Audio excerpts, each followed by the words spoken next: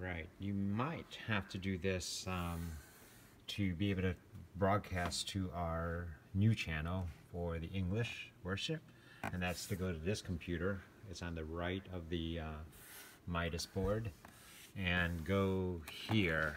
You're going to see under Chrome, you're going to see there is a tab already for the Extron box.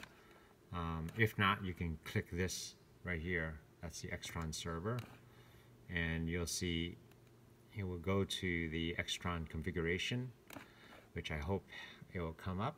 And when it does, you'll need to go to here, configuration and encoding.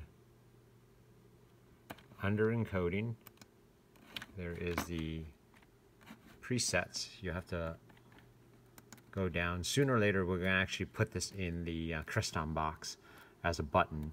But there's two buttons here. The left one is for the Mandarin, publishes to the Mandarin channel. The right one publishes to the English channel.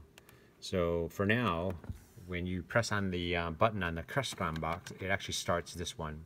So you can go ahead and start that one, and it'll publish to the old place. The new place, for now, you actually have to click on this, start RTMP stream, and that will start publishing to the new channel. So you can actually have both going on at the same time, and it'll publish to both channels, which may be good during the transition, and then we'll start using solely the new channel. We'll put a new button called the English live streaming on the Creston box, so the English side will start using a new channel. Okay, bye.